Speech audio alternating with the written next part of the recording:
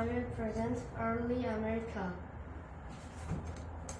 This is a name given to a person who settles in a new part of a country. What is it? Pioneer. In mid-1800s, the eastern part of America became crowded. Brave people called pioneers headed west in search of land and wide open spaces. These people made long, difficult journeys. It took several months to cross the country.